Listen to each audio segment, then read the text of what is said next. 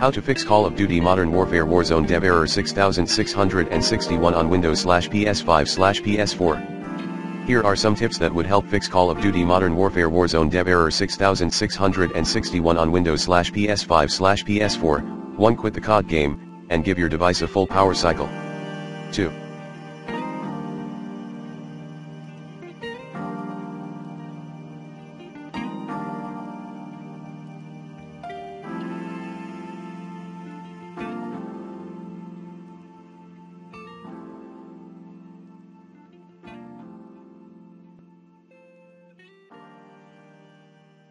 Ensure that your existing internet connection is working and stable. If not, Google some tips to speed up or improve your network. 3.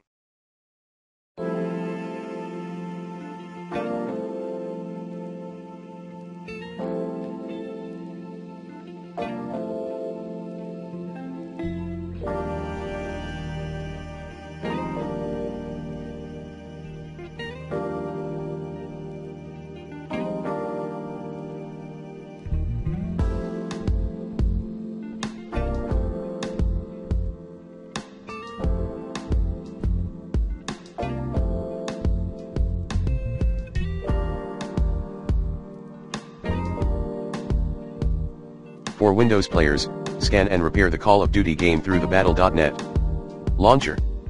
4. Install any